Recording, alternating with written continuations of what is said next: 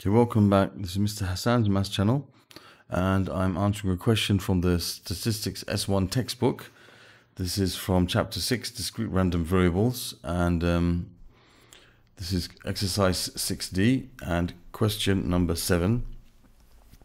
It says a random variable x has a probability distribution given by this table. So these numbers 1, 2, 3 represent the possible values of the random variable. These are the three different possible numbers that can show up in this distribution, and A, B, and A, these are the probabilities of those occurring. Of course, we don't know the values of A and B. We've got to obviously find them later on. So first part A says write down an expression for the expected value of x in terms of A and B. So EX is basically, you could say that it's the mean or the expected value, which is found kind of similarly to how you'd find the mean when you are using a frequency table. You multiply the amount x by its frequency here, you multiply x by its probability. So it's 1 times A plus 2 times B plus 3 times A. That's going to give you A plus 3A, 4A plus 2B. So that's EX in terms of A and B. Okay. Remember, like with a normal frequency table, you then divide by the total of the frequencies. Well, we know that the total of these frequencies is equal to 1. And that's probably something that's going to help us later on in the question. I know from here that A plus B plus A, the probabilities must equal 1. So we can say from this that 2A plus B equals 1. And that might help us later on. Now for part B, that's part A. Part B, it says, given that the variance of x equals 0.75, 3/4, find the values of A and B. Now I know that the variance of something is equal to the variance, as we should have learned, is the mean of the squares minus the square of the mean. That's like the way we memorize it. So in this case, it's going to be the mean of the squares, which is EX squared, minus the square of the mean, which is EX all squared. All right, now EX squared, this one is going to be basically when you take the x values and you square them, so that's 1, 4, and 9, and you multiply those by the probabilities. So I can say the variance of x, which is the 0.75 or 3/4, I'll write it as a fraction, equals EX squared, which is 1 times A plus 4 times B plus 9 times A. That's this part, minus the square of the mean. Now, I could take this 4A plus 2B and I could square it. I could do that. That's one option I can use, and I would still get the answer because I'll end up with a pair of equations with A and B in it. But what I'm going to do, I'm going to do something very kind of like a shortcut, because I can see from my distribution that we have a symmetrical distribution. Now, when the distribution is symmetrical, like the value of A, B, and A, these two are the same number.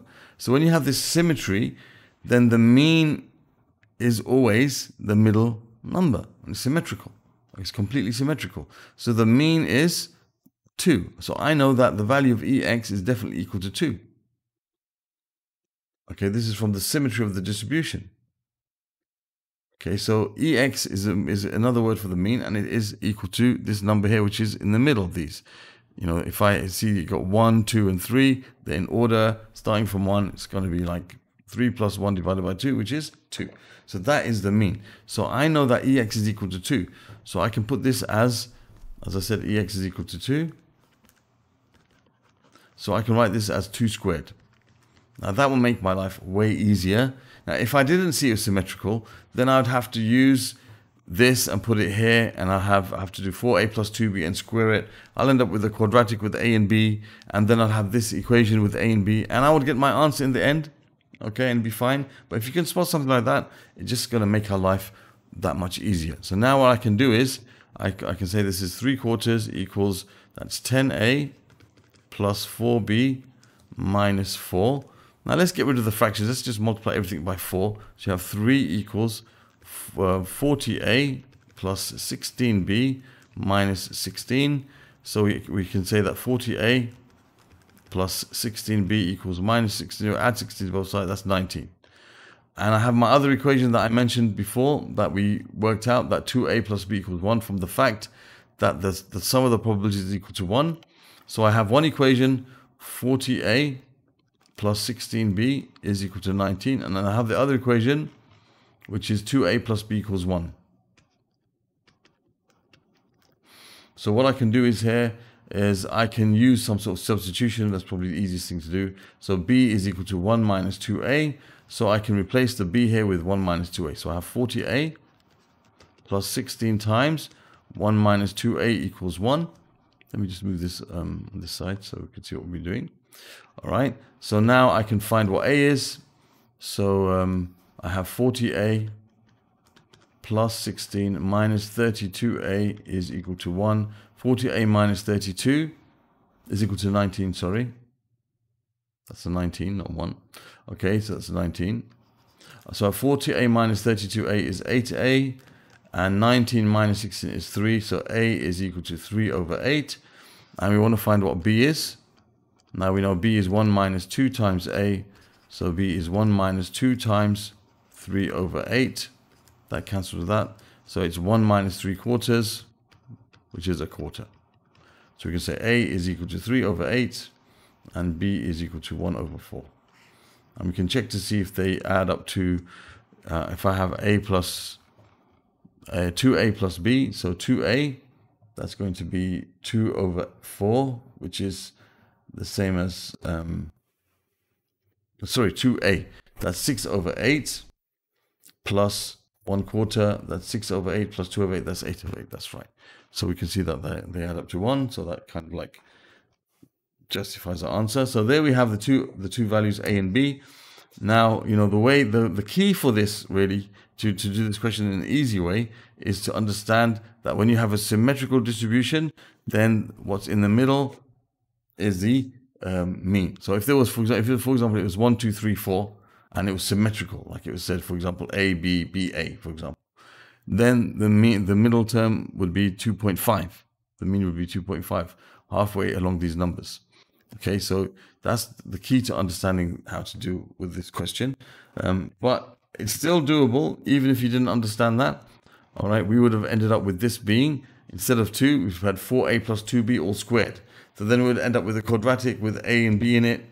Okay, and we'll have to then use substitution, replacing the b's with 1 minus 2a. You'll end up with, you know, more complicated answer, and it should give you the right answer in the end as well, no problem. But it's much easier if you can spot that. Okay, so there's the answer to question number 7 of exercise 6D. I hope that was clear for the student who asked me this question. Okay, any other questions you have from the book, from the past papers, okay, please don't hesitate to ask. So this question can be found in the playlist for this chapter of S1, which is going to be, this is from the textbook, the Edexcel textbook.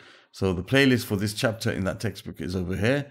You know, if you, as I'm asked questions from this chapter, I will put them in this playlist. Okay, so if you see a question you want me to answer, then please let me know and I'll try and answer it as soon as I can and put it in that playlist.